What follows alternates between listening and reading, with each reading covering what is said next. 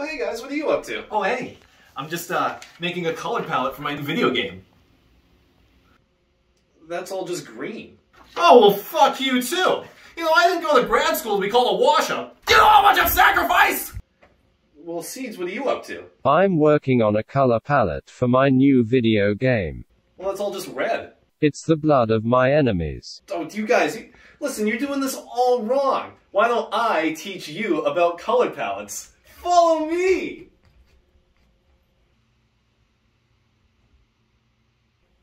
So, you guys are kind of supposed to, follow me. The use of color palettes, especially limited color palettes, in pixel art games can be a great way to add some style and flair to your artwork. However, creating a color palette can be pretty difficult, so that's what we're going to walk through today on this episode of Hybrid Theory. So if you're familiar with games like Gato Roboto, Gun Rounds, or really just any Game Boy game, which Game Boy games only used 4 colors total, then you're familiar already with limited color palettes. Using a small color palette can really help drive a smaller sized pixel art game, and it can really help make some of your graphics stand out a bit more and just kind of add some style rather than kind of muddying down the whole game with a ton of different colors and values. Having just a set color palette can be a really great way to make everything pop. So to start us off, why don't we take a look at what I think is a pretty good representation of what a beginner pixel artist's first color palette would most likely look like, which would pretty much be this right here. So what a beginner pixel artist is most likely to do is just pick every major color on the color spectrum, choose dark and light values for each across the board, and they're pretty much done. But if you saw my last pixel art video, then you know that, well, you know 2 things. Number 1, you know that I preach that less is more, meaning that the less colors that you can work into your spectrum, the more creatively colored sprites you're going to have in your game. And another thing I talked about was the light and dark spectrum. So in the last video we went over this chart right here, which shows that lighter colored values are going to bend more towards yellow, and darker or colder colors are going to bend more towards purple. So this beginner's palette right here doesn't really apply anymore, because what you're seeing is that all of the values stay in the same spot on the color spectrum. So you've got a light purple right here, and you've got a dark purple right here, but if I swap between the two of them, that our spot on the spectrum isn't moving at all. And as we get lighter, we should start moving more towards yellow. So for purple, it wouldn't be in the yellow, it would probably be more towards something like the red, you know, or the pink, the like hot pink or something like that. So you'd end up having something more like this, maybe. So that theory, that mindset, is essentially what is going to carry us through our method of creating our color palette today. So the first thing that we're going to do is we're going to start with our black. And you can use true black if you want, but I like to kind of pick a value that's somewhere in here, just kind of like a softer black. I just think it gives the game a cool look. That's what I do for Gigasword. So we're going to stick that just anywhere. We're going to stick that right here. Now let's work with our purples first, but the way that that's actually going to work is we're going to start with our purples, but that is going to transition into our sort of pinks and our reds, and you'll see what I mean as I start picking colors here. So I'm going to start from here. So again, because we're working with the darker side of the spectrum, we want our colors right now to be tinted towards dark purple or blue. So this purple right here is good because we're right on that line. So we're gonna choose that one. Now as we get lighter, we are also going to move that away from the blue, and we're gonna start moving things towards the pink and red range. And we're gonna just go with this one. This one looks good. We're gonna move it again and move it up. So that's pretty much the way it works. Again, if you saw my last video, I talked about the happy art curve. Basically what that means is that I like to pick colors that are sort of in this range right here. Anything other than just this corner, I like to avoid this corner just because it looks so like default, you know?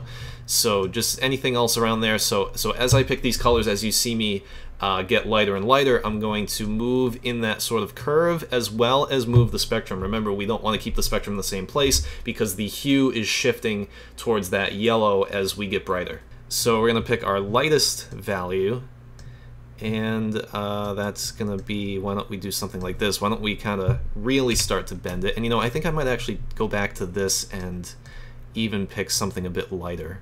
Why don't we pick one more? There we go. Now, from my experience, this color right here, we can use as the shading for our red values. As we start to add shadow to red, those shadows are going to bend towards purple. So we don't need a dark red right now, because that dark red is just going to end up being purple. So this purple is going to work fine for that shadow for our red values. We're going to do a sort of dark maroon to spread off of that purple. So from there, we're going to bend the spectrum much closer to red. Then we are going to move up a little bit, get a bit brighter, and now we have like our actual red that we would use, you know. So something like that should be good. Then for the lighter red values, we're going to actually get a bit into the orange, not too much, maybe like around there. It takes a lot of trial and error, you know, it takes a ton of trial and error. And again, there are no, you know, these are guidelines, not rules, so you can pick whatever colors you like best. I've changed these purples just now. I just think it makes a bit more sense to have these be a bit further away from the red values. You might see the colors change throughout shots as I continue to mess with these. Alright, so now we're going to move into greens. And when we choose our dark green, what that's actually going to be is pretty deep into like the teal or the cyan over here. That's what I like to use. Something like that right there. So we're pretty far into the blue, but it's going to work out for us. Next, I've got this sort of foresty green color, and we're still a bit into the cyan teal, but we're starting to move out of it. We've got two more greens right here. This one is kind of a, so we chose our sort of just basic green right here, and then for the lighter shade we moved much further into yellow for sort of a lime green. I think I'm going to move to blues now, so this value I like, and as you can see, this dark green kind of makes for a pretty good shadow for a blue object. We could also use our purple, which would make more sense with the light and dark laws that we have, because obviously if the object is blue, then its shadows are going to be purple, not green. But I kind of just like how these colors sort of play with each other. It gives it a unique look. So we've got a lighter shade of blue right here, and then for our last shade will probably be somewhere in here. Now I'm going to choose my white, and let's have it be kind of yellow tinted again. Let's not do true white, let's just choose something that's really close. Something like that, just makes it look cool. And that's essentially going to go at the end of all of these. You don't have to put it there, but that's what we're looking at so far, is that is the progression of each of these color groups. So far we've got our red, our purple, our blue, and our green, so we're still missing yellow and orange. Although what I like to do is basically include yellow and orange in the same part of the spectrum. So what I mean by that is we can take yellow, this is pretty much going to be our main yellow that we use, and any dark yellow that you're going to have is just going to end up being orange, and then once you get darker from there, you can actually get into your brown tones and include those as well. So we can have like this color right here, and then we'll bend it a bit more towards orange. So look, boom, right there we've got our orange, and it's just a natural shading progression into that. You get a bit darker, lower the saturation, and you've got your first sort of, this is still pretty orange, but you're kind of starting to get into brown territory right now. So we've got our white on here 4 times, so really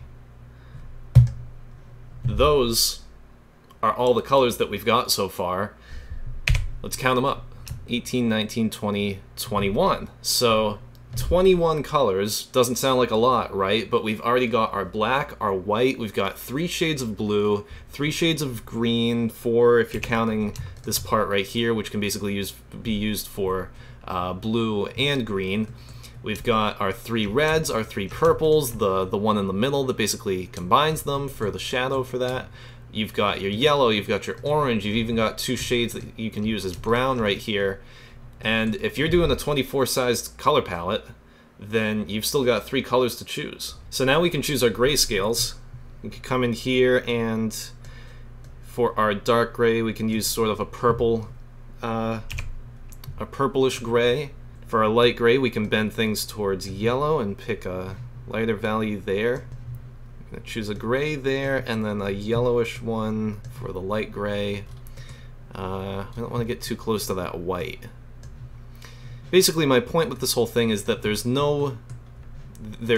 no point in having two colors that are like very close together, because you know, if you've got this one shade right here, you know, like what I was just choosing, so this gray, this light gray to the white, we don't want that to be too similar, because if the light gray is like this, you know, and I don't even know if you can see that difference between those two.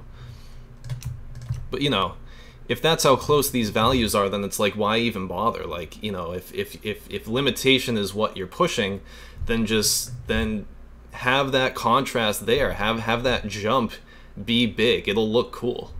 So this right here, and we could have made these lines anyway. I don't know if this is the best way to really organize these. Why don't we move them around a bit?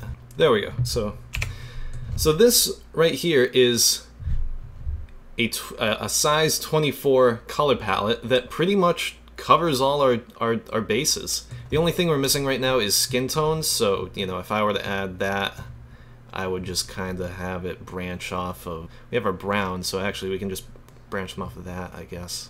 You know, so you could pick a color, like, you could pick colors like in here, and then, you know, maybe like one more like that. And so now what, we've got 26, and that's pretty much everything. Now, despite all this, there are still some of you who are saying, Jack, there's no way that I could possibly make an entire video game with just 26 colors. There's just no way to do it. I need more values than that. And to those people, I'd like to show you this. This is a nice diagram of boxes showing you all of the different colors that you can make with the palette that we just created. Up in the purples, you've got dark purple ranging from pink ranging to light pink. You've got your greens that take you from this sort of mossy dark green up to this normal sort of emerald green, way up to our lime green. You've got brown morphing into orange, morphing into yellow.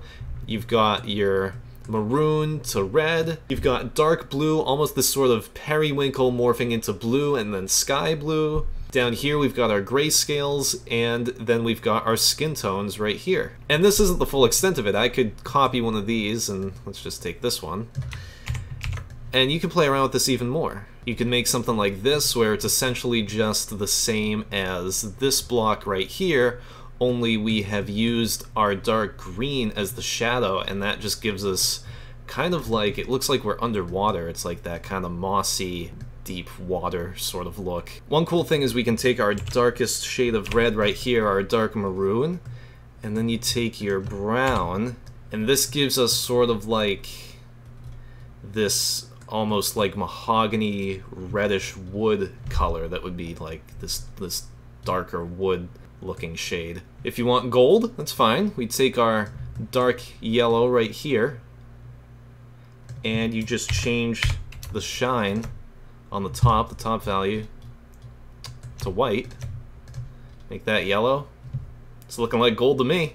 What I'm trying to say is that with a little bit of creativity, you can create a ton of colors, or should I say a ton of values, using only a few colors. The biggest thing to remember is still just that spectrum that I showed you guys. The shadows are going to bend towards purple, the lighter values are going to bend towards yellow. If you follow those rules, as you're picking your colors, all the hard work sort of just does itself for you, because you're going to end up working your way across the color spectrum without even trying. So I tried to go over as much as I could about color palettes today. If there's anything that you think I missed, please feel free to comment below and ask me any questions that you have. Creating your own color palette can be kind of a complicated procedure. It's really just the type of thing that takes practice. You kind of just have to jump in and start doing it. If you want to see more of my personal pixel art, I am making a game that is full of it, and it's called Gigasword. It's an action puzzle Metroidvania in which you wield a huge sword that weighs you down. I've been working on it for about 2 years now, and there have been a ton of recent developments, so if you guys want to stay updated, you can join our Discord server, follow me on Twitter, subscribe to this channel. I'll be posting a lot more about the game in the near future. I want to give a quick shout out to my patrons who help make this show possible. Thank you guys so much for another month of generosity, supporting me, supporting the channel. It really means the world. How are those color palettes looking, boys?